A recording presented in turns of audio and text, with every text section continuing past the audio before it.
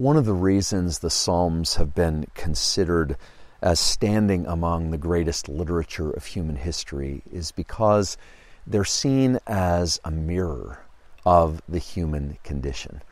Truly, you can find in the Psalms the entire range of human emotion, of experience. But the fascinating thing about the Psalms is I like to think of them as a mirror with a difference.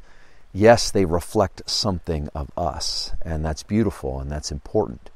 But they also do something else. They invite us to praise, where we might simply move through the world with positivity and a general sense of thankfulness. They invite us to lament, to truly find hope within our grief and suffering, rather than simply giving us an expression of our grief and our suffering.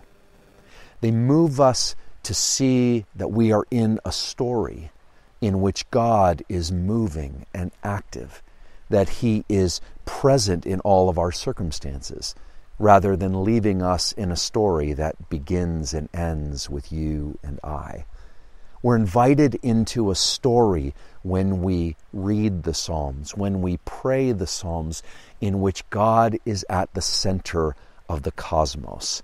The relentless love of God, the unyielding love of God sits at the middle of the cosmic story and at the middle of your story and mine.